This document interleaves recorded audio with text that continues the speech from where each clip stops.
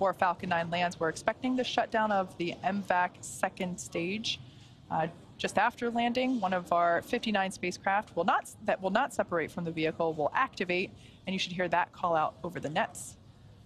Let's listen in for these activities happening in quick sequential order.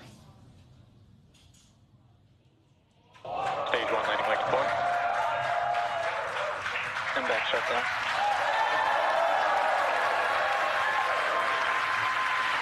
Stage 1 landing confirmed. Atmos Mars Demo 1, experiment activation confirmed. Tapping out orbital insertion. All right, as you just heard, we had nominal orbit insertion, so we've got a good orbit following that second engine cutoff.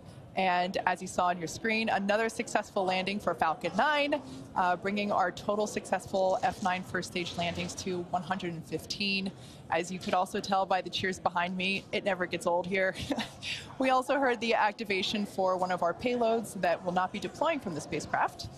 With that, we're going to take a short break and come back in about 45 minutes for the relight of our second stage, followed shortly thereafter by the first 26 scheduled deployments. Stick around and we'll see you soon.